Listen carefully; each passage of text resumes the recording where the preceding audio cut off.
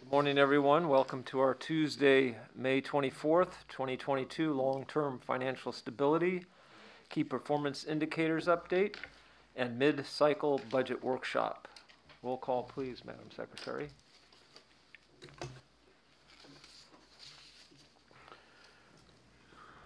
Director Coleman. Present. Director Katz. Present. Director McIntosh. Here. Director Mellon. Present. Director Patterson. Present. Director Young. I'm here. President Linney. Here. If members of the public are online and wish to speak during our public comment period on agenda or non-agenda items, please use the raise your hand feature in Zoom. Comments on non-agenda items will be heard at the beginning of the workshop. Comments on the workshop presentation will be heard at the end of the presentation. When prompted, please state your name, affiliation, and if applicable, and topic. Please refrain from providing personal information during public comment. If we need this information, we'll have you contact staff. The Secretary will call each speaker in the order received. Each speaker is allotted 3 minutes to speak. However, I have the discretion to amend this time based on the number of speakers. The Secretary will keep track of time and inform each speaker when the allotted time has concluded. Do we have any speakers? We have no speakers online. All right, let's go ahead and get started. Okay, good morning, President Linney and board members. So for today's workshop, we'll discuss updates to our key performance indicators in our strategic plan and present our fiscal year 22 and 23 mid-cycle budget, including proposed fiscal year 23 rates, charges, fees, and regulations not subject to Proposition 218. The key performance indicators are updated every other year and reflect our proposed changes for fiscal years 23 and 24. The presentation you'll see is a summary of the major changes to the KPIs, and a copy of the full red line version is in your board packet. The fiscal year 22-23 mid-cycle budget update includes our proposed drought budget, which we shared with you at the last board meeting, proposed staffing changes, and changes to our rates, charges, and fees. The board will be asked to affirm the amended fiscal year 23 budget at the June 14th board meeting. And with that introduction, I'd like to pass it on to our Finance Director, Sophia Skoda, to begin the workshop. Thank you. As I begin, I just would like to say thank you to the entire budget team who worked very hard on putting this presentation together. We had the departure of our very long-time budget manager, Jean Chase, and in December. And so thank you also to Sue Liga and to Samuel Feldman, who took over as in a temporary capacity and led that team as they were developing this. We have made a permanent selection for the budget manager position, and Samuel Feldman is the permanent budget manager. Congratulations, Samuel, and you'll be hearing from Sam as we move forward this morning with the workshop. Okay. So I'll just briefly now go over the agenda after an introduction and an update to the KPIs as Clifford described. We'll go over the mid-cycle budget update. So this is based on 9 months of the year. We gave you the 6 month relatively recently, and so you'll hear kind of where we expect to be at this point. So that will all be Samuel. After the break, you're going to hear from Richard Liu on the non-218 rates, charges, and fees, and also from me on a couple of other items, including the workshop summary and next steps. So with that, I'm going to go ahead and hand it to our new budget manager, Sam. Thank you, Sophia, and members of the board. So we're going to start on the KPI and strategic plan updates as the first item. And as General Manager Chan mentioned, the full red line version is available in your packet. And as you know, the strategic plan is a document that lays out the district's goals in 6 key areas shown on the screen there. And comprehensive updates to this plan are made as needed to ensure alignment to the board's priorities. The last update was a strategic plan and its KPIs within 2020. And the proposed update this year, as we've talked about, is to the key performance indicators, or KPIs, as I'll refer to it. And the KPIs are meant to demonstrate progress towards meeting the goals and strategies contained in this strategic plan. And so this is the, as I mentioned, we're focusing on the key performance indicators. This is what the cover will look like once we are published. And in the board packet, as I mentioned, is the red line version, and you can see all of the changes. I'm gonna, in the next couple of slides, go over the major substantive changes or notable changes that we are recommending. There are a lot of smaller changes, like in many places, changing the percent symbol to the word percent just to match a style thing. And so mostly we're going to be focusing on the sort of notable changes here. So for the goal long-term water supply, again, there are some small changes, but the updates are primarily reflecting continued progress to Sam? Yes. Could you, if you may not have the capacity to do so, but if you can refer us to what page of the red line you're on when you're going, that would be helpful. Yeah. Just because Okay. it's a lot of pages. It is a lot of pages. I think I will be able to do that. So we're starting about on page 5. Starts with sort of this picture. I've got it in black and white here, but if that helps at all. So page 5, this is laying out the goal and the strategies. And then, make sure I'm going to be flipping the right way here. Okay.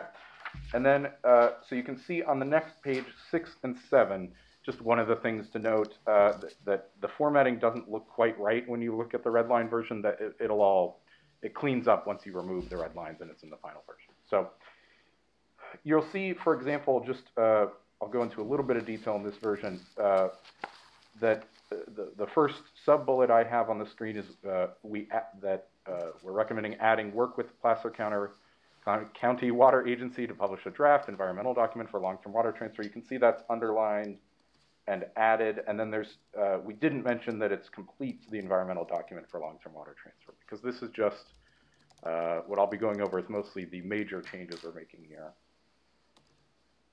And you'll see there's some other smaller changes on 6. And there's a little more detail on Los Vaqueros, for example, by the time you get to the end of 6. Sort of in the middle there, you'll notice the Operate the Dream project, Dream pilot project in San Joaquin County, and Compile Lessons Learned is a bit of a iterative update of what was already there, which is a theme throughout. And then as we get towards 7, you'll notice that I think we're really getting into maybe, top of 7, updating the goal for the 70 million gallon day savings from conservation programs with the baseline year of 1995. That has changed from 48.4 in a prior version and prior year to now 50, and then 50.8 in fiscal 24. And then there's the other substantive change here is towards the bottom of 7, completing the hydraulic analysis and preliminary design of the future Emeryville to Albany pipeline and begin environmental documentation, and then sort of a follow-up item in fiscal 24.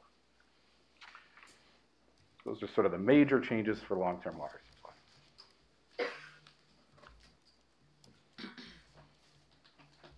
I'm going to keep going unless there are any concerns there. Okay.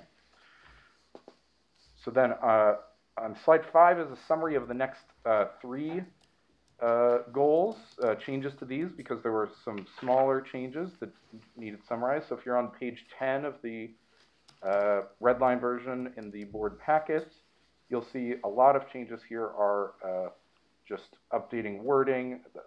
The KPI itself hasn't changed. Right in the middle of the page is, you'll see an update to the both the text on the left side for greenhouse gas emissions, GHG, and you also see the goals have changed as well for 23 and 24.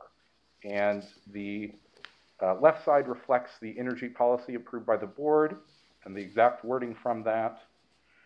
And then the right side are the sort of CO2 equivalent, that's CO2e, KPI for 23 and 24. And so that's sort of the main notable change you'll see in water quality and environmental protection. If you go to 11, you'll see the goal and strategy for long-term infrastructure investment, and on page 12 are the red line small changes. And you'll note that the most notable change here is that under the sort of 3 from the bottom, implement Orindo water treatment plant disinfection improvements, you'll see it's continued construction and report annually in fall. These are sort of iterative changes there. And then also there are some items.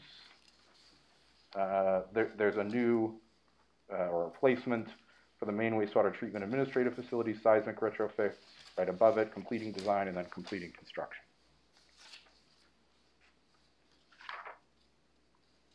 In long-term financial stability, again, primarily changes are about cleaning up or phrases or style, and the biggest changes are aligning some of the cybersecurity items to the Cybersecurity Controls 20 IG2 improvement plan in fiscal year 23, and then the IG3 improvement plan in fiscal year 24. So just sort of bringing those KPIs in alignment to the plans for cybersecurity.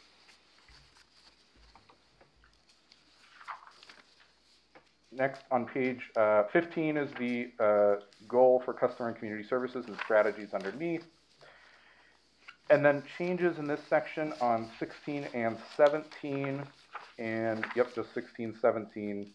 You'll note a lot of sort of change and move around, and it looks a lot better in a final version than in the red line, sort of some of that formatting there. But for the most part, the changes are formatting. So you see quite a bit of redlining, but a lot is formatting of words. But there are some other notable changes I want to point out that for the customer opinion survey, which is sort of under strategy 2, customer satisfaction, the second one down, that is proposing a change to conduct research and evaluate outreach methods in fiscal year 23. Another notable item to reflect board priorities and the direction from the board over the prior years is changing item. It actually moved as well, so it's a little harder to find, but it is on the top of page 17. It moved from towards the bottom of 16 to the top of 17, that instead of saying notify customers in advance of shutoff for non-payment, it is now notify customers in advance of service interruption for non-payment. That's reflecting changes to district regulations. And there's some other sort of minor changes here and there on alternative shutoff program and customer assistance.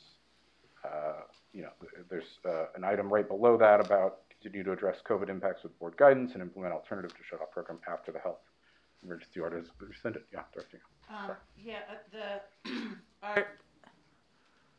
Our decision to end customer shutoffs coincided with COVID, but they're just adjacent to each other. They're not.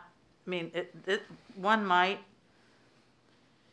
Sadly, we'll probably still be dealing with COVID throughout FY23, but it does feel like we want to not link. They shouldn't be linked, in my opinion, since we're going to continue, this policy, and we probably would have implemented this policy regardless of COVID. It just gave us a point in time to do so. So just a comment there, or question and comment. I mean, first, am I right? And second, is there some massaging to do with that? Yeah, it's not linked directly to it. I mean, I think the board's aware that the shutoff moratorium ended last December, but we've continued to suspend it. Our plan is to start messaging to our customers later this year that we're going to be moving towards the flow restrictors if they don't pay, and then at the beginning of the next year, we'd be implementing that plan for those customers who aren't paying their bills. We're not going to shut them off, but we would install the flow restrictors. So we're taking an additional year, even though the moratorium is shut, to really do the outreach that we had talked to the board about, that our customers are aware that's going to be coming. Andrew Lee and his staff will be working on that. So if there's any kind of sense of a linkage, we'll make sure that we separate that. Okay. Thank you.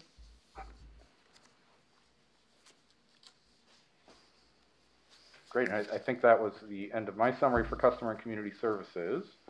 The section. So on to 7, workforce planning and development. I'm sorry, slide 7. We're on page 19 with the goal and strategies in this area, and on page 20 is the red line version of these goals. And the notable changes here are up. Oh, could you try? I understand myself, so that's good. You'll note that there's changes in the first strategy there for the diversity, equity, inclusion strategic plan, and the targets for 23 and 24 are completing the report on all first-year actions in the 2-year action plan for 23, and then it makes sense that the second year, 24, is about the second-year actions in the 2-year action plan. There's also a new item here, a new KPI related to ensuring employees complete all required training, in addition to the KPI that's maintaining or staying there about the average training hours per employee. So, please.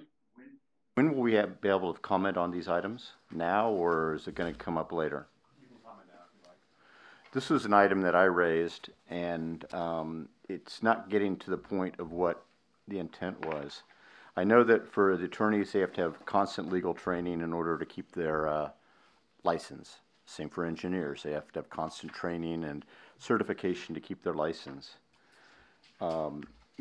My gist of this is in other departments, and I'll be blunt, HR, which I believe in the past has run amok. I'll leave it at that.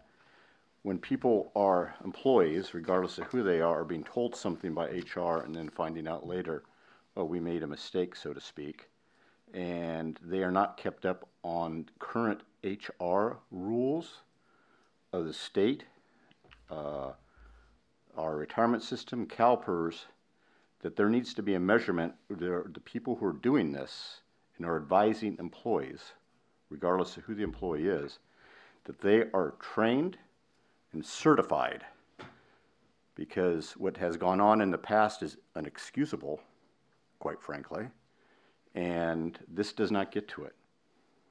So I'd like to see how we can change that.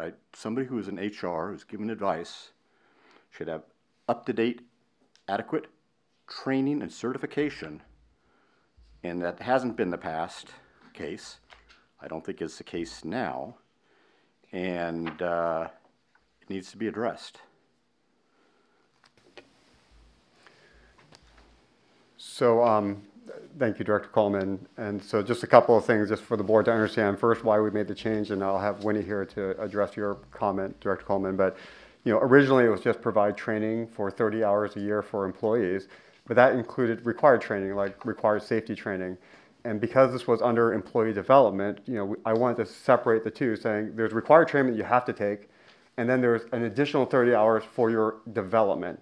And so, really wanted to separate the I have to take training versus training for your employee development. Directly to your comment, Director Coleman, I had a chance to talk to Winnie yesterday, and Winnie can respond and provide some suggestions. Good morning, directors. So I went back to about over the past 10 years of the trainings that we have done in HR in all our groups: employee services, recruitment, retirement, HRS, employee relations.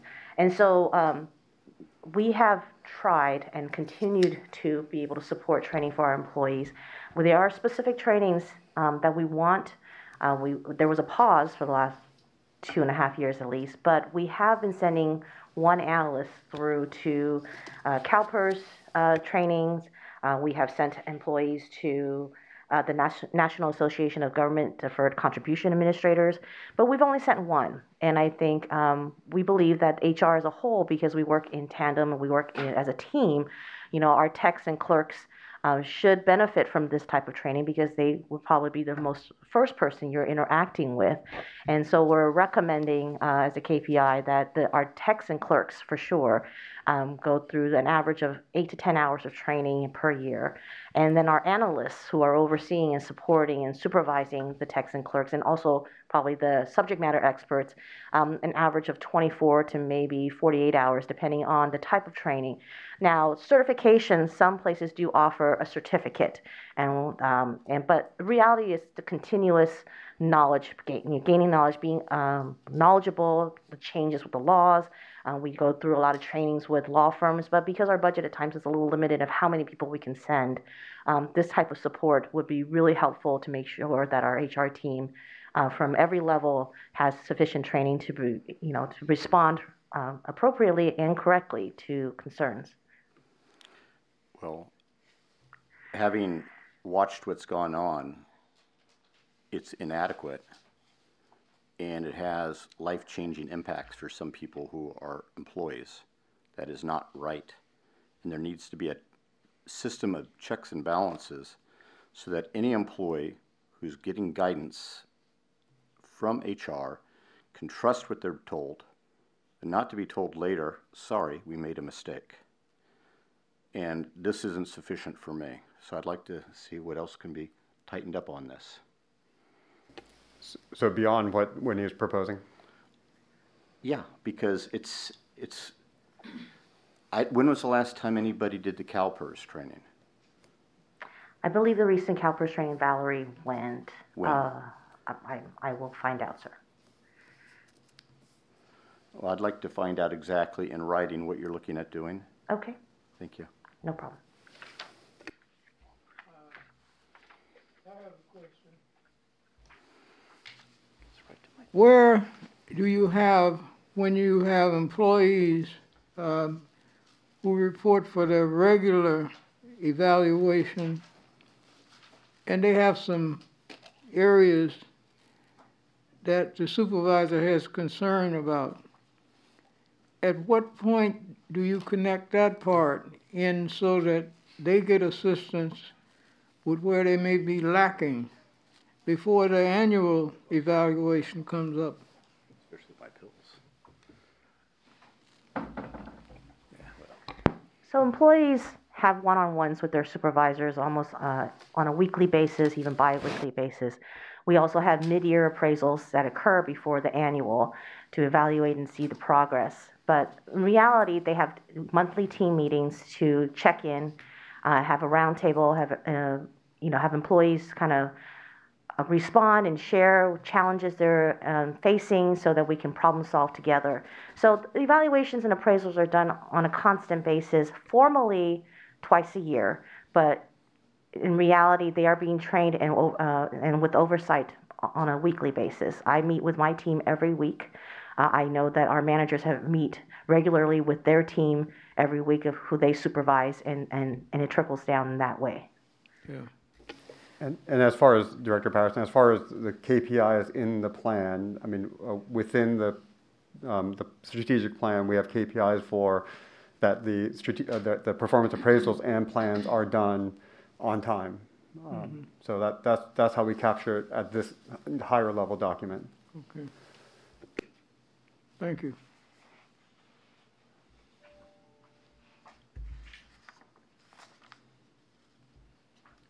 I'll leave it open. Any other, that is the workforce planning is the last section and the last part of the KPI update, strategic plan update for this workshop today. Are there any other questions or comments on the document?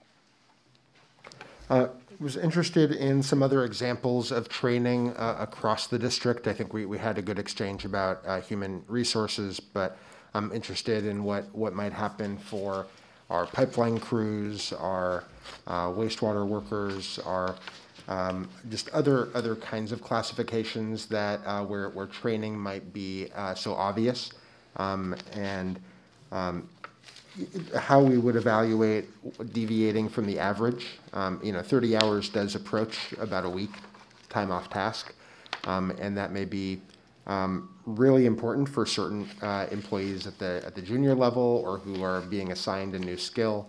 I would recognize that team building and leadership skills development, collaboration, those sorts of work-life skills. That's training, and that helps create a more effective workforce. But I'm just interested in some more examples of what training we employ.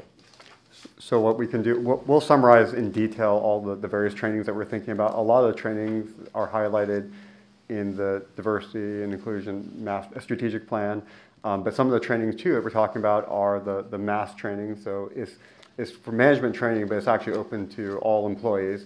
Other things that we're going to be starting up again are our lead and pathways and management leadership academy. So really to get line staff to first level foremen or supervisors, and then for supervisors to get to the next level superintendent, and then the management leadership to get people up into management. So these are training programs that we'll be starting up again. Those that participate in those programs, and there's some in this room that participate in that program, that would be well beyond the 30 hours that somebody would be getting. So we'll summarize all the different types of trainings just so you can get a full picture of what we're offering. Thank you. And just if I can add on, there's often the memberships or organizations we belong to provide training as well, often at a deep discount as well. So the budget office together took a training on diversity, equity, and budget process, and how do you incorporate those? And I think it was a 2-hour session, an hour and 2-hour session that we all attended, and it was very useful for us. So there's a lot of things that come up presented by GFOA, the Government Finance Officers Association, and it was a great training for us to start thinking about, and helped fulfill part of the 2-year action plan for the DEI strategic plan. So it's good. I have another question on this strategy 4, and again, this isn't the potentially right venue to have that discussion, but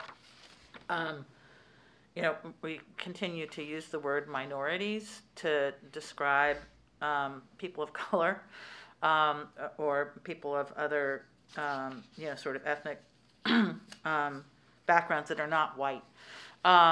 And I just, it seems to me an appropriate area of discussion to better, because minority continues a racist structure that assumes white is better, white is majority, etc. And so I understand that part of that is established legal structural stuff, but I just want to throw that. I don't see dairy, so just sort of throw that out as something to think about down the road. I don't know that we need. It's probably a bigger discussion. I don't think we need to have it now, but and where we can start with that discussion next month, we provide another update on the plan to the Ledge HR committee, so we'll bring it up then.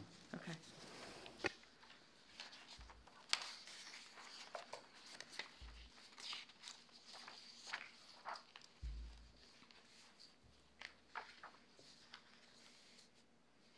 Okay, I think we're ready to move on. So we're going to move to the mid-cycle budget update next on the schedule here. And I'm going to go through, this is a little bit of a re-agenda slide. So we're going to talk about our fiscal year 22 projections, the current fiscal year ending June 30. So just about 40 days away or so. And we'll talk about staffing changes, and then we're going to talk about water and wastewater revenues, expenses, and water sales, as well as drought, all as part of this update. And so first, we start off with the year-end projections. So we're looking at the water system here, and as Sophia had mentioned earlier, this projection is based on the first 9 months of the year. The semi-annual presented to you recently was the first 6 months of the year. So we use those 9 or 6 months, 9 months now as to predict what the final 3 months will be. And in the end, this is a fairly minor update since we talked about it in the semi-annual update. Their slight revision up in total revenue expectations, primarily or almost entirely due to SAC revenues increasing by year end. And then the expense overall did not change significantly, the projections there. However, there are some slight changes just in the where we think expenses will end in terms of drought and the operations line item as well. Debt service and capital support, not a significant change there. In general, for both water and wastewater, really, there are some key drivers that are driving expenses, our expectation that expenses will end at the full budget or just below. One is the recently settled labor agreements, certainly were higher than expectations in terms of GSI and other related expenses. Two, of course, drought. In the current fiscal year ending June 30, there was no appropriation for drought, and so those expenses are above the typical budget. And then COVID continues to be a source of higher than expected expenditures. Based on something I saw recently, we spent at least $2.2 million this year on testing and tracing and other services like that. So it's quite an expense for us compared to if we didn't have to spend that. And then finally, inflation. The thing you hear a lot about in the news is affecting the district and our expenses, particularly for energy and chemical costs. You know, for example, anecdotally, it's not much of a data point as a proof of anything, but anecdotally, some of these chemical costs individually are going up 60%, 40 to 60%. Others are in the more typical range of 2 to 4%, but there are some just remarkable increases, particularly, I think, supply chain related to Ukraine is what I've heard as well.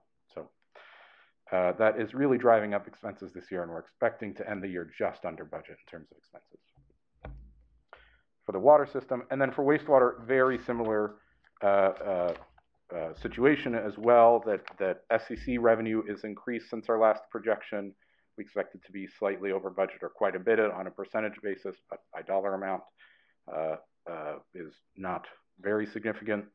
And then expenses on the same, for the water system, pressured by the same factors: COVID, recently settled labor agreements, inflation, energy, chemical costs, all of the things I mentioned as well. So we expect to end under budget for operating expenses, slightly above budget for total revenues. So that's fiscal 22.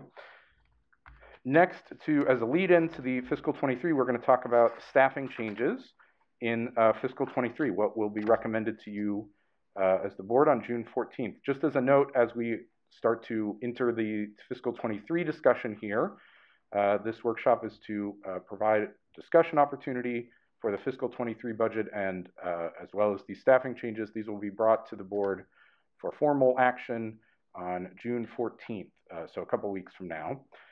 But we wanted to talk about them in detail here. So in terms of staffing changes, there was one item that was already approved in the fiscal 23 budget, and that is a position that we're deleting. It should say -1 FTE, I think. And it's not going to be funded in fiscal 23. It's a limited term human resources technician that expires this month, and it's not funded in 23, so it will be deleted by the board. And it was added in December 2017 to address increased HR baseline work, and so it's no longer needed. It will be removed. And then in terms of requests for fiscal 23, excluding drought is on the next slide. We'll talk about it a little more specifically. There are some recommendations here. And first, is a recommendation to delete 2 positions, administrative clerk TCs, that the project has ended. It was a lead tap project, and so we're recommending deleting those 2. There's also converting a temp position to a regular position in related to public records, and it's the job classification as a senior admin clerk, confidential, and that is the net effect of that is a half increase in FTE. All of these, by the way, are on the water side. And then there are the rest of these are all items related to ODEC, the Office of Diversity, Equity, and Culture. As we've talked about in the KPIs and as the board has talked about, the Diversity, Equity, and Inclusion Strategic Plan is a big priority for the board and for the district as a whole. And so these recommendations or these actions or these items are all part of adding resources to ODEC so they can continue to implement the plan approved by the board. So one of them is converting an LT to a regular position. Senior Human Resources Analyst has no net effect on FTEs. And then there are 2 recommendations to add positions, both for ODEC, Executive Assistant 2 to support the division, as well as a senior human resource analyst to do substantive work as well. Both positions really do substantive work. And then finally, just to note here, so those combined are a net 2 FTE. And then finally, we added this, there's no action needed by the board. This item was part of the authority already given to the general manager to transfer and reallocate positions. And the budget office, actually, in finance, is giving up a position to ODEC so they can have a community affairs representative 1, 2. It's flexed between those two positions. So there's no change in net FTEs there, but we thought we would let the board know this is another part of the plan to get them the resources they need to do their work. And so just to be clear, thank you, Sam. So for those 4 positions, I know this is a question that's routinely asked by the board, is what resources does Derry and the office need? Now that the strategic plan is completed, we identified that there is some additional need to make this program successful, and these positions are related to support staff as well as support the contract equity program, and then provide overall administrative and analytical support for that department. So that's why we're bringing forward these proposed changes. And so the net change of all of these is a plus half FTE for 23. And then when we look at the drought staffing side, there is, so as you may know already, there are 12 limited term drought positions in the staffing plan. These 12 positions in total are only eligible to be filled during declared water shortage emergencies. And of those 12, there's 7 there on the top table that will be activated as of July 1st, 2022. So as of the start of fiscal year 23. And it's 4 customer service reps, 2 water conservation technicians, and 1 field services rep. These 4 positions will support the water shortage emergency action plan and other drought-related actions. Customer service reps, for example, there's typically been an increase in calls as part of the drought surcharges and other items as people start to receive more mail and notifications about drought and water usage. And then water conservation tech and field services rep work in the field to help reduce water use as well. Sam, or Andrew, are we recruiting now, or Winnie, are we recruiting now for all of these positions? We have. Okay, so we'll have people in seats on July 1st, or as close to that as we possibly can. Correct. We hope to get them in seats, yeah. Okay. Because it feels like this, July to September or October is like the critical time, and got to train people and all of that. We're talking about really August, and so, okay, thank you. Yeah, we let them start the hiring process, but they can fill the position as of July. I think July 4th is the first pay period of that fiscal year. And then, so those are the 7 positions. There are then 3 others that are not already in the staffing plan, and we will be recommending June 14th that the board add these to the staffing plan, and then we will, if the board approves, allow them to fill 2 of these 3. So these are for Public Affairs Office. Right now, there are no limited term drought positions for Public Affairs, and it's an interesting legacy of when we added these limited term positions, there just weren't added any for Public Affairs. So we're recommending adding these 3, and then 2 of them, if approved by the board, would be filled after that. So it would be 1 of the PIRs, Public Information Rep 1, 2s, and then 1 Community Affairs Rep. And so the top items there don't really require board action because they're already part of the staffing plan, but approval of the drought contingency budget will fund those plans. We'll fund those positions, and then the bottom items are new additions to the staffing plan that will be recommended June 14th.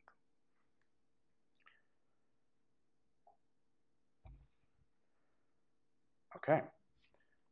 And then final update on the staffing plan are some pay and equity modifications in fiscal year 23. And so the first item is we just wanted to note that 72 positions as part of the MOUs were part of equity increases, and the total cost increase expected for fiscal year 23 is $472,000. And then there are three other classes of positions that will be part of fiscal year 23 expenses, and one of them pending continued discussion and an updated job description. So the heavy equipment operator, 56 positions affected, total cost $260,000 expected. There's some management equities as well. 9 positions will be affected for that total cost of $173,000. And then finally, a new classification water reclamation operator would be 7 positions, and that is the total cost there compared to existing similar positions.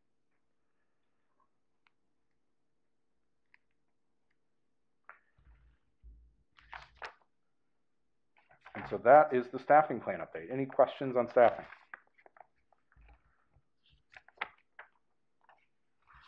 Okay, great. So we're moving to the fiscal 23 budget, which would start July 1st, 2022 and go to June 30th, 2023. And this is because we're at the mid-cycle, we're the midway in between the budget that was approved in June 2021. So we're wrapping up the first year of that biennial budget soon, and the second year will start July 1st. So this was what was already approved by the board back in June 2021 for fiscal year 23 for the water system on the left, the wastewater system on the right, numbered columns. Just to sort of anchor you to where we are. And first we'll talk about the water system. On the water system, in terms of operations line items, I'm just going to go back real quick. I'm generally going to be talking about operating, debt service, and capital line items here. So on the operating system, when we talk about baseline operating expenses, they're expected to be manageable within the budget already approved for fiscal year 23. And there's some enhanced caution this year, although responsible stewardship of public funds will continue to be expected. And this will not sound unfamiliar from what I was talking about earlier, that there are some big increases we've seen already in terms of inflationary increases to energy, chemical costs. I haven't mentioned yet, but you'll hear me talk about paper costs have also gone up as well. I noticed this at grocery stores, they weren't even offering paper bags for a couple of weeks. I think supply chain just really interfered with the paper delivery. And so interesting thing to happen to costs for the district as well. And so that kind of thing is what's driving our enhanced caution here for the water system baseline operating expenses for next year. In addition to labor costs compared to budget projections, though offset by vacancy savings in our projection. In terms of the debt service line item, it's expected to be manageable within the budget for fiscal year 23. There is a proposal that we're evaluating and thinking about before bringing to the board for action later in the calendar year, maybe August or September or so, to call $14.3 million just about in water 2012B bonds for debt service savings. So it could produce significant savings, and with rising interest rates in particular, it may be a good idea to cash fund that defeasal or that call. So the board, we would likely need board authority to for that. So we're continuing to evaluate it. Treasury division is, and if it's affordable in fiscal year 23 using reserves, they'll come back to the board for approval on that. And then just in terms of setting expectations for the water system, because of rising interest rates, our commercial paper interest costs, our variable rate debt, have risen rapidly and expected to continue to rise. 3 months ago, we were getting 0.1% interest. Now we're getting about 1.2% interest for 90 days. So pretty significant cost increase here within several months. And there is contingency in the debt budget that if the commercial paper interest costs rise above what was budgeted, there is some funds there that may mean reducing how much we pay down of the commercial paper program in fiscal 23, but isn't expected to significantly harm the budget for debt. And then when we look at capital, it remains sufficient for 23. There are some, as the board has heard and talked about, there's substantial increases in large project costs, and that's expected to be covered by appropriation transfers from other projects as needed. And part of the continued discussion with the board is evaluating the capital plan, capital planning model, and further options and discussion will happen throughout the next year and as part of the fiscal year 24-25 biennial budget process. But for now, capital appropriations remain sufficient. And then when we talk about drought is the sort of next part of this, that when I started off the water system, we did not have an appropriation for drought in fiscal 23 already approved. But there is, as you've heard over the past several months, and the board has taken many actions related to this, there's expected to be a significant impact on fiscal 23 revenues and expenses, which we'll be talking about.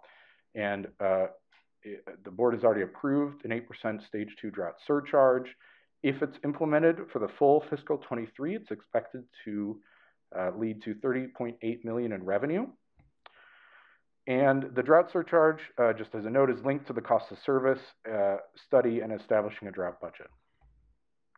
So when we look at the drought budget here, this is from an appropriation perspective. So the drought contingency budget, which you'll see in a minute is what will be recommended June 14th to amend the fiscal 23 budget to include this. So it's sort of broken into two sections here, which is supplemental supply up top for a total cost of $31.4 million proposed. That includes both purchasing supplemental supply. So that first line item is really related to about 40,000 acre feet at a cost of, all told, about $550 per acre foot.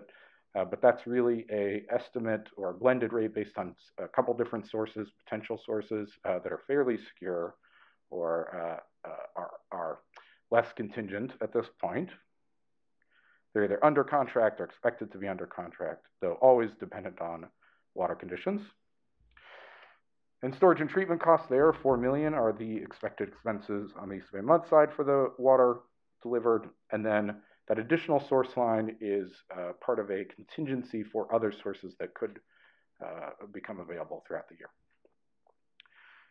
In terms of the customer support outreach, there are a couple of small line items there that add up to $1.9 million for outreach, printing.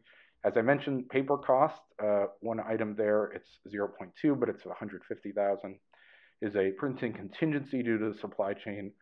This is for brochures, bills, notices, that kind of thing. Costs have increased quite a bit for printing. So we're adding that contingency in as well in case it's needed. And then you'll see the first two line items are the limited term staffing, as I talked about. So with that, you'll now see for on slide 26, the approved water system budget, which is already approved, and then the recommended budget, which will come to the board on June 14th, includes that drought contingency line item. And this is typically how it is shown in the board resolution, that it is a separate line item after the baseline. So there's no change really to the top side, the baseline, but there is the addition of the drought contingency budget is the recommendation. So that's it for water system. If there aren't any questions, we'll go to wastewater. Here's a reminder, is the approved fiscal year 23 budget appropriation as approved last June. We talk about operating expenses very similar to the water system, and labor costs, chemicals, energy, biosolids as well. And additionally, there are some increased legal expenses continuing from fiscal year 22, but otherwise should remain within the budget for fiscal 23 on the operating side. Continued caution, of course, of public funds will be expected. On the debt service side, we're looking at debt service expenses that are expected to be manageable within budget for fiscal 23. As of last week, there is $8 million in extendable commercial paper left for the wastewater system. That is the last piece of variable rate exposure for the wastewater system in terms of debt. And it's down from $15 million just a couple of years ago. As I mentioned on the water side, the interest costs are rising pretty rapidly, and they're rising a little bit more for the extendable commercial paper. And so one part of the evaluation over the next couple of months will be a proposal to pay down that final $8 million using reserves. It's getting to just about the size where that's within reach. So it could produce material savings heading into the biennial 24-25, and it could be a responsible way to reduce interest costs as well and allow for affordable funding of capital using rate revenue and debt for the wastewater system. But that'll come to the board in the future, not part of the budget recommendation today. And then capital appropriations, same here, except to note that there are 3 emergencies in fiscal 22, and that's just a further emphasis that we need to continue the infrastructure renewal replacement for wastewater, and that's a big part of the capital program and the main driver of it. And appropriations cash flow expected to remain sufficient in fiscal year 23, and we continue to evaluate for 24 and 25 over the next year. And that leads to the summary for the wastewater system here of total expenses. No change, no recommended change for wastewater for fiscal year 23 at this point. And so that finally, wastewater, water system lined up next to each other. The one change is in purple there, $33.3 million for drought contingency for the water system. Sorry. Please. No? The phrase offset by vacancy savings raises some question marks for me because, I mean, vacancies happen for different reasons. People leave because they find another job, people retire. That's something you can kind of look ahead, but it's not in our control. And so when we think about needs that we have, you know, the idea that we handle the increased labor costs solely by vacancy savings, when in reality, I think what we need to do is figure out what does this vacancy cause us to have a material need that we have to fill right away, or is it just like, okay, well, we're just going to slide for a while? I'm having a little. Thanks. Sure. So, you know, there would be, you know, we do plan, when we make our financial plans and we put it into the rates, we kind of look historically and we trend to see like how long has it taken to fill positions. In certain periods of time, we have either more or fewer retirees. Like around 2010, people started to be a little conservative. They weren't sure what was going on with the economy. People weren't really retiring. We haven't seen a kind of reverse trend recently. So we want to make sure to include some level because otherwise we're raising rates more than we have to for customers. And so we're trying to balance those things, but we're not, I mean, there's been no time in any recent year where we have told someone don't fill that position because, you know, we need it for budget savings. So we're just saying in this particular case, you know, thankfully, you know, we do have those savings and so we're using it. But there's been no recent time when we've done that. There have been times, you know, again, around, I think, 2009, 2010, when, you know, people were told, like, don't fill positions right now. But that's not been okay, so this isn't, it isn't a new it isn't right.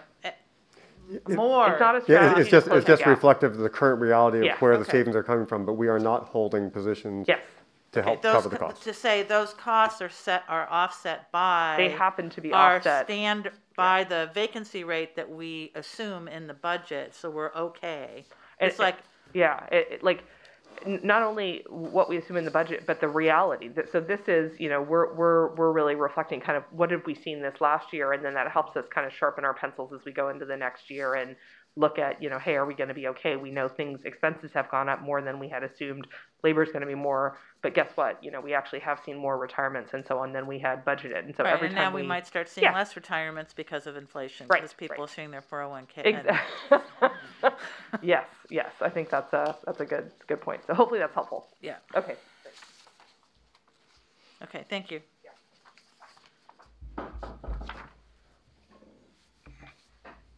Great. Okay.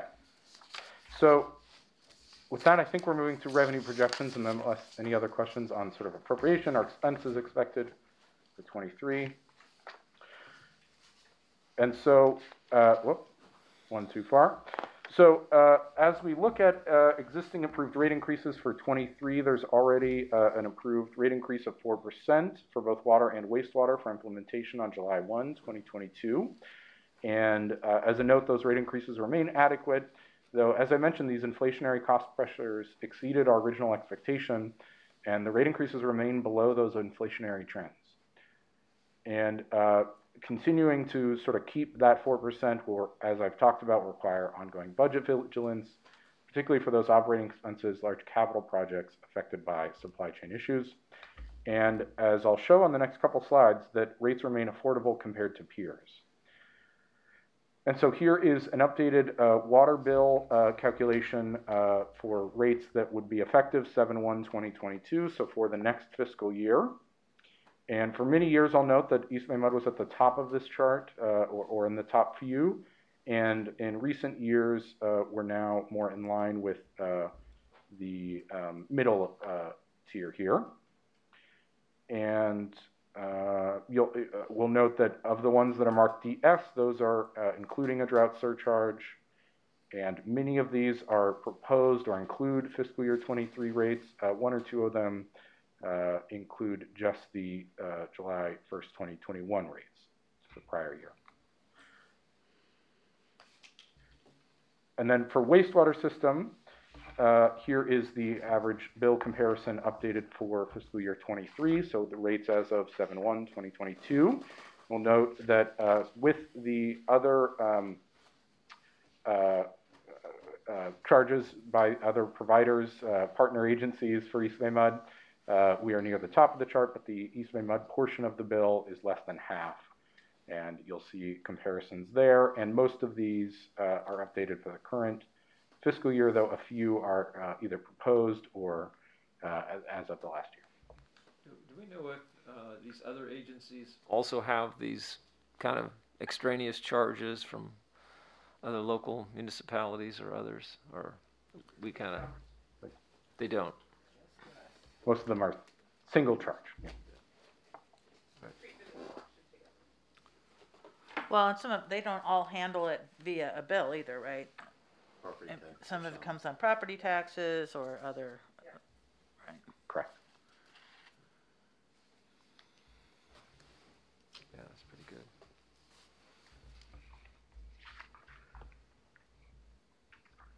Okay.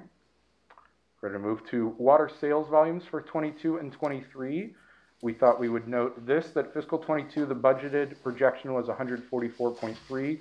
At this point, we're now projecting 142 million gallon per day average by the end of the current year, reflecting some of the same year savings compared to budget, though not compared to sort of prior years. This is really just a budget versus actual projection. And for fiscal year 23, the budget included an expectation of an increase in usage, although our projection now is a decrease in usage to 135.6. That number is based on a 10% savings in billed water sales compared to calendar year 2020, which was 150.7 million gallons per day. So when the board has talked about a 10% mandatory savings, that is baked into the projections for revenue for fiscal 23. Sam, quick question, and maybe Clifford will deal with this later. The governor's announcements yesterday, if he goes for a mandatory statewide reduction, I tried to read, but I couldn't find the percent he talked about. Yeah, he didn't speak about a percent yesterday, but what he was talked about before was 15% voluntary across the state. So I imagine that he's going to stick with the 15%. What he heard yesterday was that even at the low of the last drought in 2015 across the state, a lot of agencies, because their baseline is 2020, a lot of agencies would, even if they hit that target in 2015, that would still not be 15%. Because he's comparing the 2020 baseline versus a 2013 baseline. And so one of the concerns that we shared was what baseline you choose. And what the state board talked about is maybe they should start considering moving away from a baseline and looking at a GPCD threshold instead, because the baseline year always creates complications. Right. So 15%, kind of the short answer is probably what he's going to land at. So if it's 15%, how does that change our projected revenue? That's a great question. Probably would be about a $10–15 million decrease compared. You'll see this last. I'm estimating that based on the. This decrease led to a $31.2 million decrease in operating costs, no longer covered by water revenues, basically lost revenue. So it'd be, I guess, a little bit higher than that because it's compared. But yeah, somewhere 15 or so million. And how would the I mean, it's not going to be 15 million, I know that, but the offset, if it's 15% versus 10%, decrease amount of electricity and chemicals, because that would also be, we're not going to use as much chemicals to treat and less electricity to pump. Factored in, isn't it? That's true, but remembering that electricity and chemical variable costs are only about 8%, 7-8%. Okay, thank you.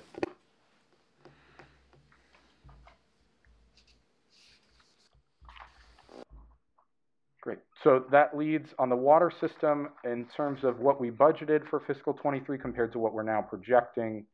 This includes two changes. The one, water charge decrease by 31.2, assuming that savings compared to the 2020 baseline. We don't expect any changes for SCC revenues or all other revenue sources. And then drought surcharge would increase revenue if applied for the entire fiscal year 23 by 30.8 million. However, we see SEC revenues coming in well over the amount that we budgeted, and I get why. I get why we do that,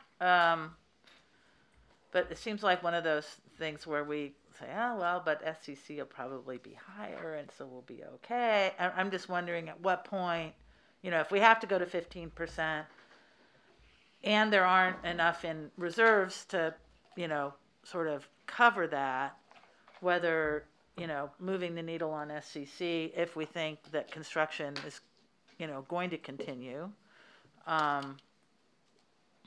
whether there's some, room there to adjust. It's a good question. So one thing to keep in mind, of course, is that at this point, we're assuming that we're going to be covering all of the reduced revenue that we, will get from the conservation that our customers will come through for us with using reserves. So in net, we're planning for a decrease essentially in our reserves. So if we get more SCCs, it just means a lower decrease in our reserves. No, but I mean, if we have to go up to 15%. Oh, yes, that's then correct.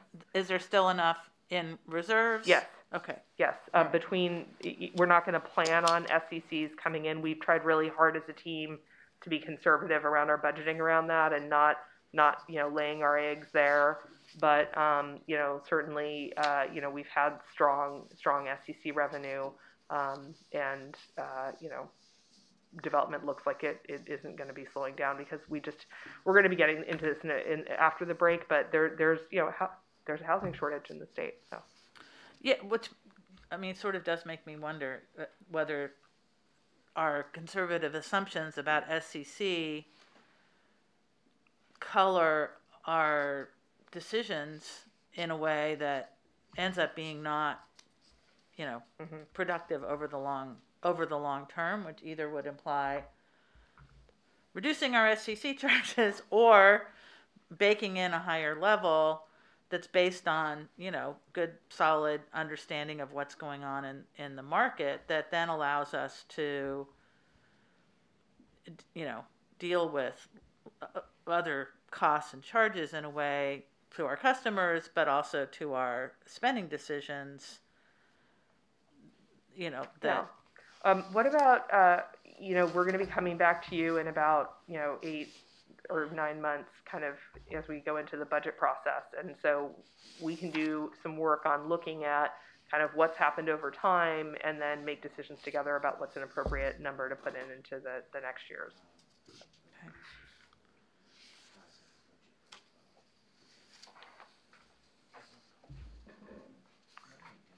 Any other questions on water revenue projections? So we're into wastewater revenue projections here. The only expected change or projected change here is treatment charges and permits, it's often called. We're expecting a $3 million decrease compared to what was budgeted, and this is because of lower water use leads to lower billed charges for wastewater as well. And so, but no other changes expected there, although similar discussion about coming back to the board on capacity charges, also influenced by development.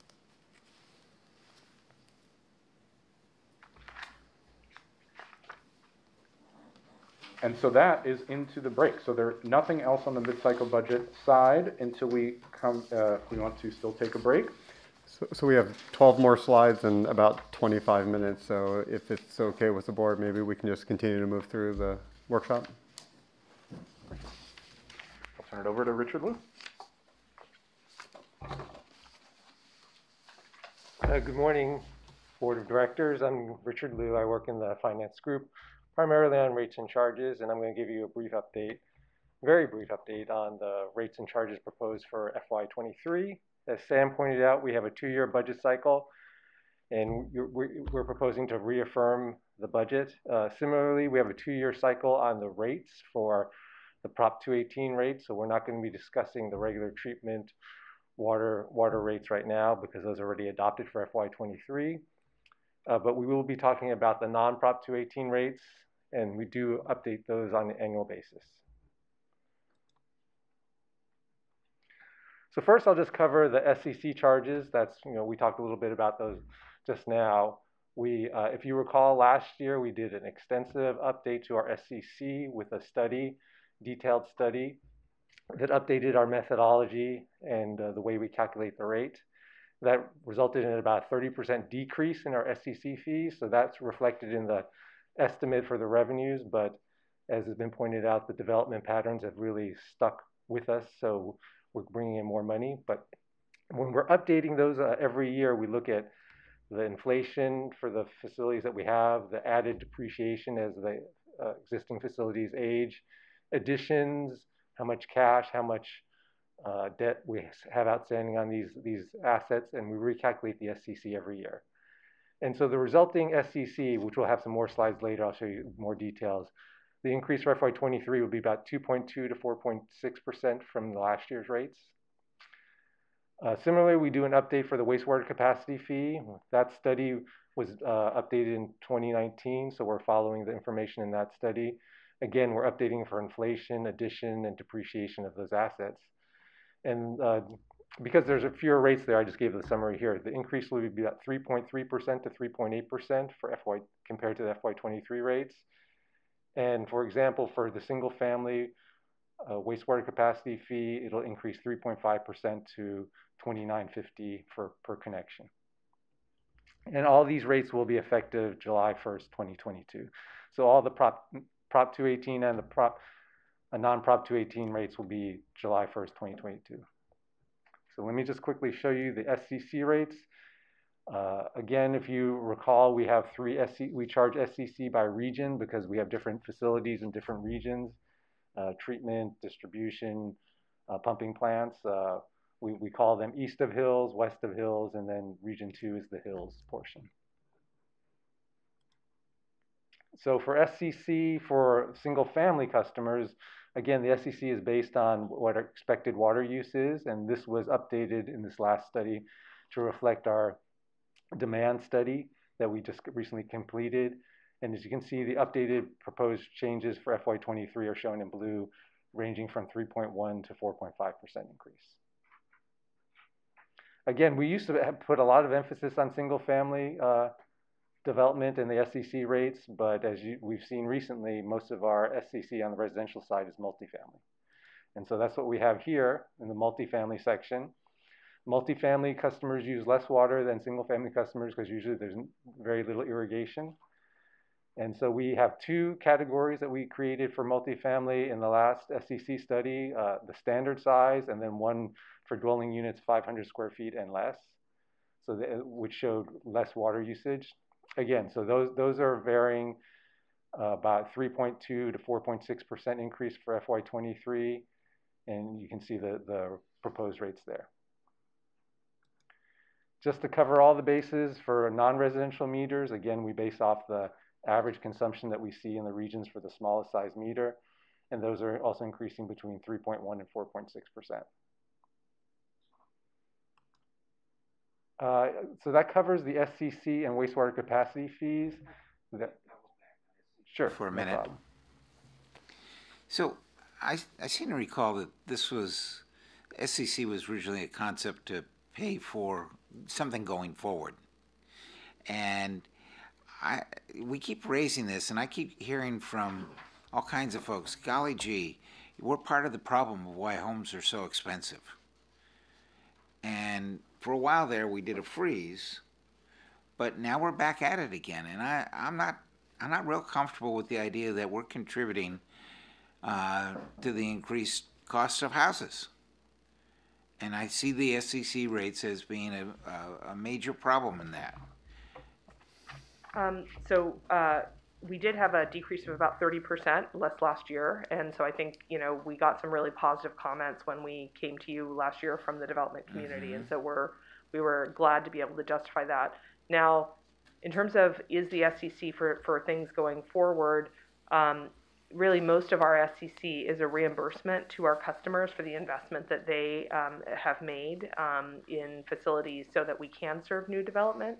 That's the bulk of kind of those costs. And if you sort of look at, what is it that's affecting, housing prices, land prices have gone up, labor prices have gone up, material prices have gone up. So I would say those are the three drivers for what the increases are.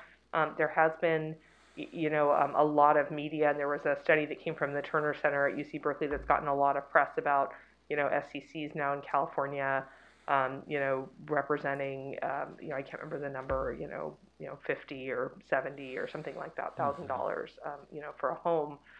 I think, this is all sort of like a function of how in California we pay for infrastructure, and, school districts that, have limited funding and so are looking to get, the cities are looking to get, SCC funds to essentially help build infrastructure around parks and things like that they're able to put in place to serve families and so on. But when we felt really good about our SEC study last year, and the fact that we were able to really say, hey, when we look at the decreases in water usage that we've achieved as a result of our strong conservation programs, we can justify reducing our SEC to say those joining our communities today are building homes that are, essentially using less water than they ever have, and so we're reflecting that in our SEC.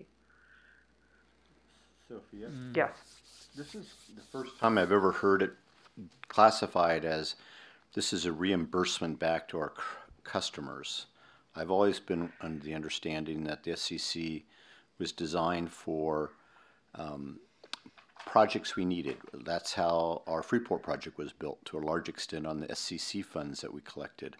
That's where we've purchased water in the past for water from whether it be Placer or Yuba or whomever.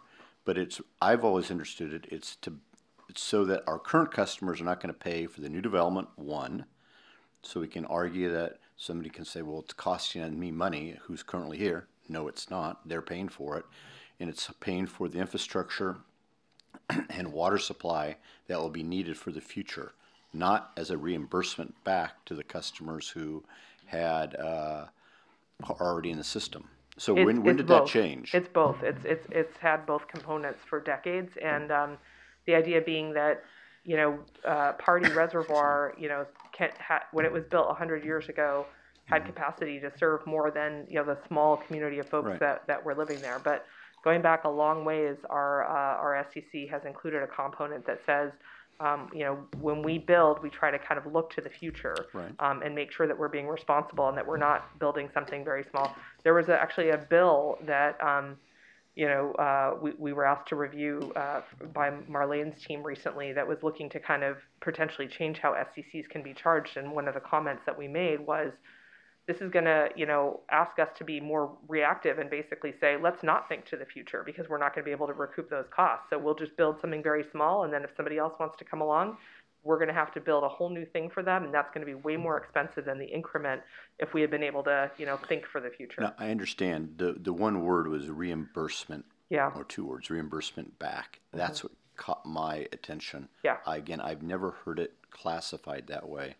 In all the presentations I've made, I've always talked about the SEC is to help fund future projects and water needs so that our current customers it's not being put on their shoulders, but to a large extent it's being put on the shoulders of those who are coming into our service area. Yeah, and there are both components of future water supply and of the existing backbone of the system that has capacity to serve new customers, and all of that is covered, through our water supply, master plan and all of those things. Mm-hmm. So we make sure that we're always, making investments so that we're going to be here to make sure that we can grow as our community grows.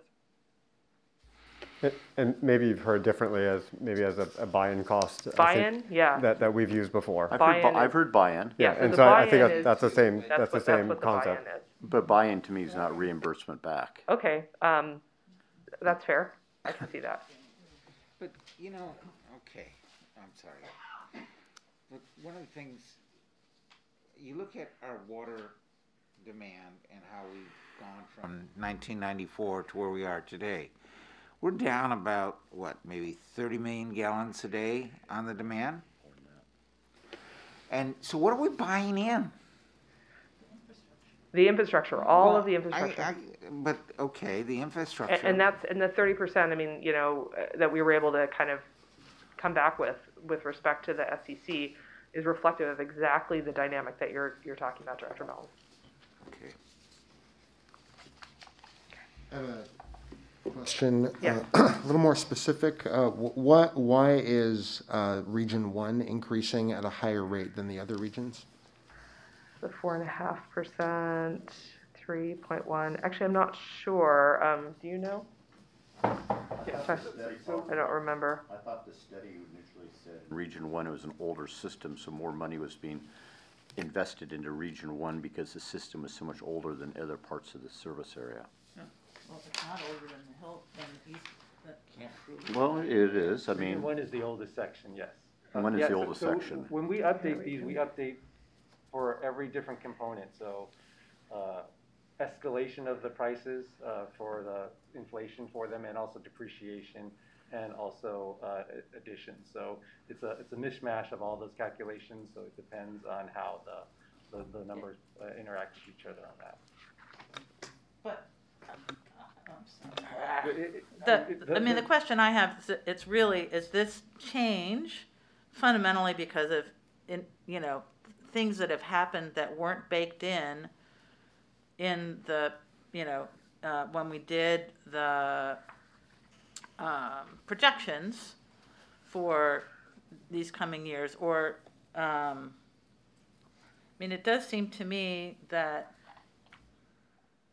I mean, I have a lot of, this isn't the system capacity charge study, so, you know, whether there's, you know, we're basing this on gallons per day used. Yeah, that has not changed. Right. And so there's a component of it that is about how much water people use, and there's a component of it that is about what it takes to get that water to people regardless of how much they use, which has been the justification for why we have a fixed charge and a variable charge. And for those who use less water, the fixed charge is a much larger component of their water bill than the variable charge. Correct. By, I don't know, 2 to 3 times for me, right? It's that much larger because I don't use very much water, and so my flow charge is, you know, $12 a month. So it's 50% high, for my fixed charge is 50% higher than my variable charge. So I just wonder, you know, we state that it's about gallons per day, but that's not really what the chart, you know, I don't know if it can get more granular, that for us to and for our customers who might be reading this, not that any of them will, to understand what part of it's related to how much water people use and what part of it is related to the underlying infrastructure, you know, buy-in, meaning, and I've always understood it to be the system that we've constructed that gets people water, plus what it takes to provide water to new people in our service area.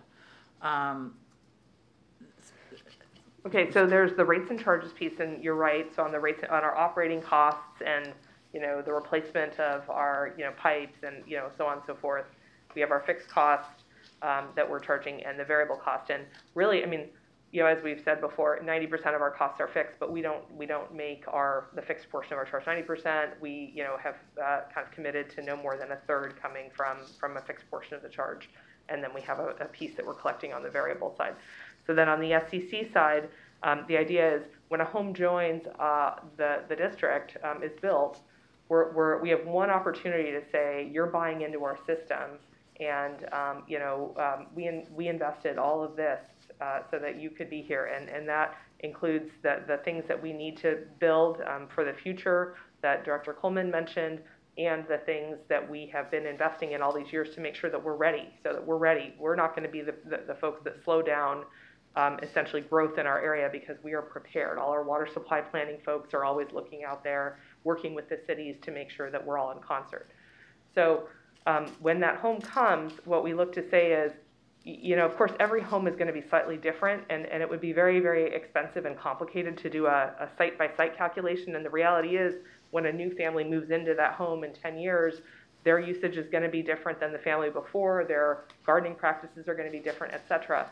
And so we just have this one opportunity, and so it's very standard practice in the SCC world to essentially take an average gallon per day, or an average amount of usage that we assume that family is going to use. So now we made some reductions, last year that we adopted, and so that reduced the overall SCC for our customers, essentially, and for the developers in our area.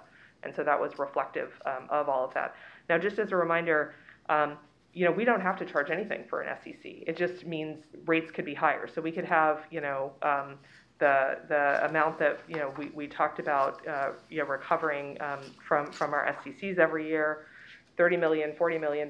We could add that to the rate base and just have higher rates and have no capacity fee. So this is all, a net sum zero game, as it were. And so what we're as staff always looking to do is to make sure that we're bringing you the latest information about, if we really want people to buy into the assets that we've constructed so that development can be here, then this is a fair charge for what that looks like.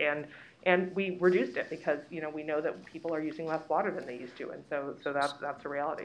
So would it be helpful for the board before June 14th? I mean, we can resurrect at least a portion of when we talked about the SCCs, how we do the calculation, some of the philosophical issues that were shared with the board back of, here are the different ways you can or just not charge at all that we share with the board. We can resurrect that so that you can see what goes in the calculation, just as a memo, and what's driving, the increases that we're proposing right now. Yeah, it still doesn't answer Andy's basic question, though, which is what are these, why is it so much more? Richard, go ahead. Yeah. For Region 1 compared to 2 and 3? I think we best answered in a memo, as Clifford suggests. We do have the detailed calculations and tables in the GM report. I'll go through those in more detail and pull out the salient points that can answer the question for you. Okay, thank you. So just as a summary, just to give you a little bit more perspective on this, is that as Sophia pointed out, there's lots of different ways to do our rates and charges in our SCCs. One of the primary things that we have to remember as a water district and as a group setting the rates and charges in finance is that we are providing a service to customers.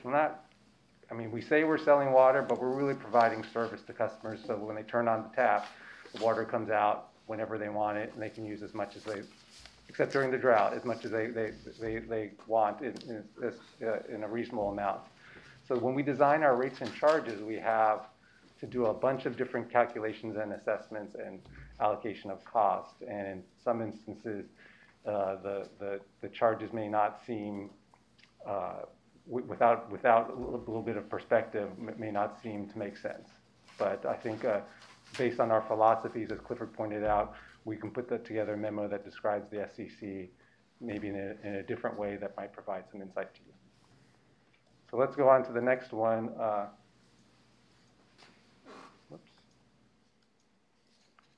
So in addition to SCCs, we do charge some. Oh, the other comment I wanted to make is just as a preview in terms of the cost of the SCC to housing. I think obviously the price of housing is very, very expensive in the Bay Area. I think our perspective is that the SCC, is that the problem with housing is a shortage of supply, and the SCCs is probably not the biggest contributor to the source of the difficulty in getting the supply, but there are obviously a lot of other challenges in building housing in the Bay Area. And one of those things in terms of the East Bay MUD that we're going to do, we're going to describe how we can get our projects out faster, installations for the developers that need them in this critical time crunch. So with that, like I said, there are other non-Prop 218 charges that we have. These are pretty small, but many customers do pay them. Schedule B is account establishment charges, and these are all increasing by about 2 to 3% for cost of living adjustments and other increases that we have in cost.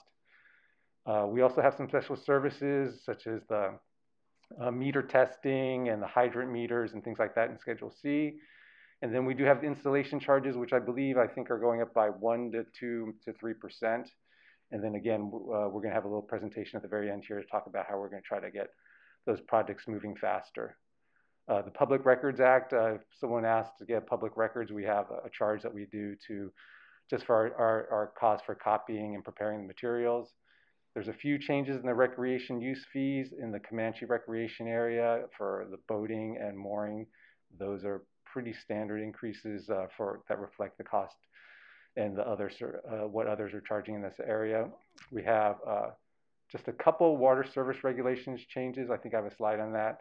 And on the wastewater side, there's a interceptor connection review charge that when other communities want to hook up to our interceptors, we have a review and an inspection charge.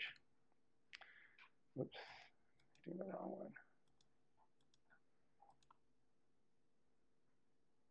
Oh, so here I have the details. I guess I got a little lost there when we talked about the SEC. So the account assessment charges and the property use charges, they're all going to increase between 1 and 7%. There's 1 or 2 weird ones that are making that higher. Again, we have the recreation fees going about 9 to 15%. And as I said, the installation charges are going up between 1 and 4%. These are the 3 regulations that are changing. They're real minor wording changes. There's something that describes what a standard service is. There's another one, Section 4, that describes our main extensions, and we're just clarifying how we're using our engineering standard practices to make those determinations of how to size the mains, because there have been some questions about those. And then on our discontinuation of service, we have for our non-residential accounts, because that's something that we will still be continue to do in the future, just describing how we contact the customers and let them know that there's going to be a discontinuation of service. And with that, I believe this is just a summary of what's the steps that are happening right now. We're having our workshop. We will be holding a public hearing on rates and charges on the 14th to discuss the non-Prop 218 charges that's been announced in the newspaper. So we will have to hold a public hearing, and then the board will consider adoption of those rates on the same board meeting. And all the rates and charges that are approved for FY23 will take place on July 1st. If there are no other questions, I'm going to turn this over to Sophia. She can describe the next steps. Thank you, Richard. Thank you, Richard. Okay. So we did want to, as a senior management team, come to talk to you a little bit about the fact that, you've all brought up that addressing California's housing shortage is a critical need. So there are new laws that have been focused on trying to increase the number of homes that are being built in our communities, the regional housing needs allocation goals, and Plan Bay Area has identified a need for an additional 1.4 million housing units, including 463,000 units in Contra Costa and Alameda counties, both of which we serve. So these cities and counties are really looking to, all of us public agencies to expedite projects so that we can remain in compliance and avoid fines, and obviously just make sure that we're getting homes out there as fast as possible. And of course, work does include cities and counties updating their housing element and zoning plans, etc. So when we look at this, essentially the goal of the regional housing needs allocation and the impact on the district, we have been experiencing project peak workloads with the increased development, more accessory dwelling units, infill projects which require main extensions, and sometimes other infrastructure upgrades as well. There are also much higher density projects. Some of them are low-income housing projects, and then large developments which can require pretty significant infrastructure. And so there's an ongoing pressure to kind of really push forward with these projects in order for the cities and counties to be able to maintain compliance. So when we, as the district and as the senior management team, have been looking at alternatives for meeting the peak applicant project workload, one, when we come back to you next year with the next budget, we may require some new rates and charges to be able to support making sure that we're ready and can hit the ground running for being able to actually physically connect, essentially. So this is separate from the SEC. This is about physically connecting to our system. Go ahead, Director Mellon. Back on the accessory dwelling units? Yes. Are we experiencing additional meters being put in for those ADUs? Or are they just simply, what are we dealing with? It depends on the circumstances. Andrew, I don't know if you'd like to come up and talk a little bit about it, but it depends a little bit on each individual ADU. Because I've had folks call me from time to time, and I've said, why do you need a meter when you can just tap it off your house? And I think it's because they're planning on letting the ADU occupants pay for it. Well, you're right in terms of every project is unique, and we look at every application individually. In some cases where the existing meter can accommodate the addition, like depending on how it's built out, if it's built within the existing building envelope, and they can accommodate by the existing meter, we will not even require a review and would not require any additional meters. But in some cases where it's like an individual structure, like completely built independently and outside the existing envelope, those will require review. But in some cases that even though they add a building, but they can be accommodated by the existing meter, we wouldn't require a new meter. So it's all case by case. So we do look at it carefully. It's only when the time that the additional capacity exceeded the existing meter, that's when we look at. Actually, the base of my question was, are we experiencing more meter requests because of the ADUs? We are seeing more applications for ADUs for review. Okay, thank you. So we are looking at alternatives internally to accelerate the timeline that it takes to complete our application projects. And some of the alternatives that we're going to be looking at are utilizing more LT positions, contracting design services, allowing the applicant to design portions with district review and approval, or a combination of alternatives above and others for consideration. So these are all the things that we're going to be looking at to understand how can we make sure that when it comes time to connect, that these buildings aren't waiting months essentially to get that connection. Go ahead.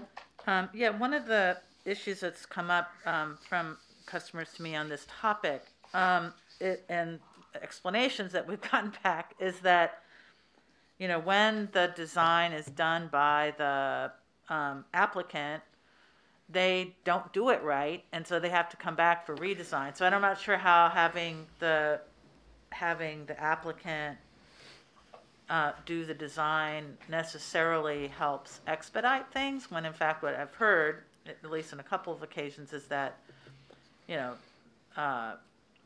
what happens in construction is that somebody else, not the water people, but PG&E or whatever other utilities are going in, don't follow, and we don't have control over this. We come in last, and other people haven't followed the plans, and so a redesign has to happen. Yes, which is why we're showing you just various options. One, we can contract those services ourselves, and we have more control over making sure they meet the standards. We've had the issues where a contract designer doesn't follow the standards, so it actually slows the project down. And so if we were to go down that path, we would have to provide greater clarity to whoever their designer is on what the expectations are when they give us a design packet. So we're just exploring and just sharing with you different options. We understand some of the drawbacks of some of these. Right. So it might be a suite of possibilities that could be deployed in on a situational basis. Right. Exactly, which is why we're sharing with you that this is probably going to be a combination of these. Correct. Yeah. Director Coleman. I've raised this a number of times with Clifford. and I appreciate what he's looking at trying to do and being creative. Having worked for a developer over a decade ago, I can understand that time is money, which goes into the factor of increased cost of housing. But when we have developments, especially some infill, primarily infill now, we don't have much greenfield anymore being done. That gets delayed, and then we get pressures from the city, because I get the phone calls from a mayor of a city saying, we have to meet these numbers or we're going to be fined. And so I appreciate the creativity that's being looked at, and I would hope when the discussions happen with the union leadership that they will understand this. I mean, we need to obviously do as much as we can in-house. I'm not discounting that at all. But at the same time, we need to be creative. Otherwise, we're going to be slowing down and being criticized at some point in the future by local government, which will feed its way to Sacramento, which could add undue pressure on our operations going forward if we aren't trying to be creative. Thank you. So with that, we're at the point now where we've brought to you our proposed mid-cycle budget, and that includes some position adjustments, as we've discussed. Most of those positions are for ODEC, appropriately given kind of the direction that we've taken over the course of the last 18 months since we developed the last budget. We have brought to you our proposed drought budget and the staffing for that drought budget as well. And that's all included in the mid-cycle. And then we also reviewed changes to the KPIs and received some feedback from Director Coleman. And we also reviewed some changes to our non-218 rates and charges. There's some follow-up items there. So our next action would be on June the 14th, which is a request to affirm our FY23 budget and amend that to add our drought contingency budget. And we would also at that time be requesting that you approve the changes to the staffing plan that we have proposed. And then we would be holding at that point a public hearing for an action on our non-218 rates. Yes, Director Coleman. Teeing off what Frank had said, sorry Frank, keep bringing you into this.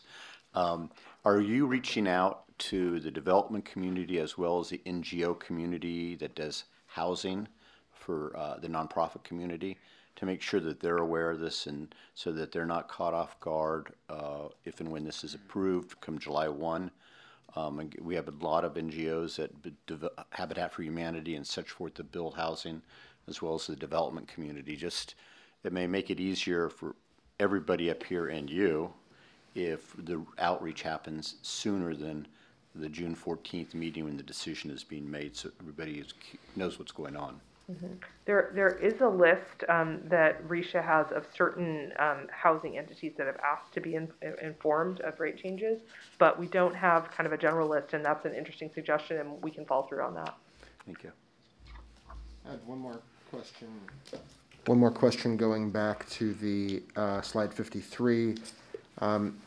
Or really just a comment. So I have recently interacted with an applicant for not housing, but for another connection, another service connection in my ward, and learned through exchange with staff that our process really does take about 4 to 6 months just to get connected, and this is particularly challenging for this business person who is trying to have a nice business launch, and it does seem like we should be exploring beyond limited term enhancements to the new business office, because it does seem like that's it's a delay that may be able to work for some housing, although if it's I'm not quite sure. It could be very, very challenging even for a housing developer if they are not familiar with what needs to be initiated 4 to 6 months before they intend to open. So I just wanted to comment that the list of options should include not just LT positions, but permanent positions. If we can project that we're going to have adequate staff turnover in case we don't have projections, development projections that continue, and we should look at the development climate because I do expect that we will have very high housing demand, and a lot of local governments have enhanced the project opportunities for developers to make applications, I think, beyond this year. I think this peak will continue. Yes, and just quickly on that one too, I mean, one of the things that's not listed here that, Andrew's staff is working on is working with the cities to let them know that, let us know early in the process. I think in your particular instance, the developer had practically finished all of their construction and then comes to us and says, we need a connection, but if they came to us 6 months ago when they started construction, they would have been in the queue. So part of that work that Andrew's doing is outreaching to cities that when they come for the building permit to let them know, come to EBMUD too, and then we can get them in the queue, as opposed to they don't know the timelines.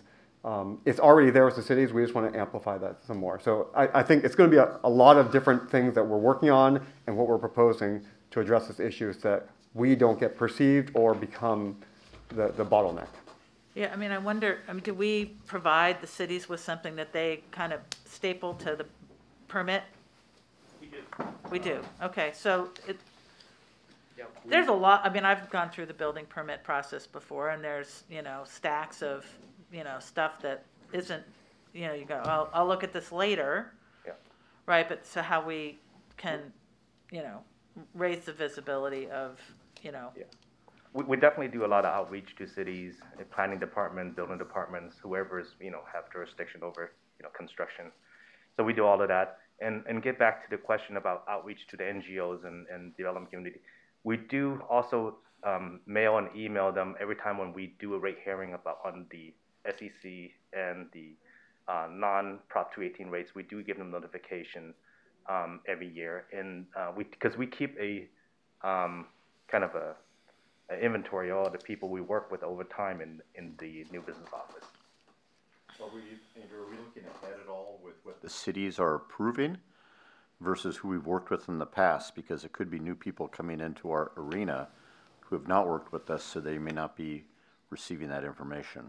That is true. I mean, most of our lists of emails are from past clients, but a lot of them are, they do a lot of repeat work in Sure, our service I understand that, but yeah, I mean, people we're going to hear from are the individuals, especially in the ADU case where somebody's bringing, putting an ADU in there.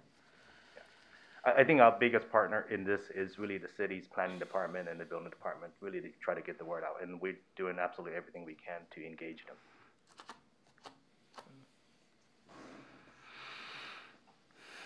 All right, any questions, further discussion by board members? If not, we'll go to public comment after a presentation. Do we have anyone on the line who would like to comment on what's been heard? I don't have anybody on the line for public comment. All right.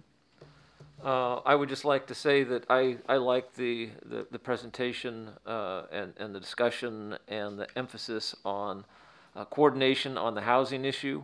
I think it's a big problem. We all know I deal with it a lot in terms of work I do with candidates who are asked about this all the time. What are they going to do in their communities about the homeless situation? And we know that's a multi-layered problem, but certainly housing and housing supply is a significant part of it. And a significant part of the housing supply issue is the costs and the location and all that. And I think, as I've always said, if we're not part of the solution, we're part of the problem here. And I like to see that we're really working towards being part of the solution. So thank you for that. I join with you on that because I think the housing situation is critical. What we have now is the gentrification has gone so far ahead of the people. We have people who are really not represented. They didn't get into the census or anything, and they're now getting assistance toward getting into housing that is recognized, that makes them full-fledged citizens, so to speak. I mean, they're citizens, but not recognized. And the impact of that lies squarely on everybody who has any input into that. And certainly, we don't want to be the drag. And I wanted just to comment on John's comments that he made. In the past, it's been very evident that the contractors didn't throw us in the queue early, and they didn't press us into the queue. In many of the cases that come to our attention, at least to my attention, are for lack of them having been up front, and suddenly they have a large amount of money they have to pay. And they're just running around, you know, eye-popping at what happened to them. So they need to be in the queue early. They need to have that information and secure funding in some cases so that they can pay us when they come in. I just wanted to join with you, Mr. President, to say that's an important thing. And it's really one of the, this is a pandemic all over. It's not just here, but all over the nation they're backed up with this because the homelessness problem is really the #1 problem. And next to COVID, that's it. And they're right together. Anyway, I wanted to say that. Thank you, Bill. With that, then, let's. This workshop is now adjourned, and we will convene for the 11 a.m. now 11:16 a.m. Closed session meeting.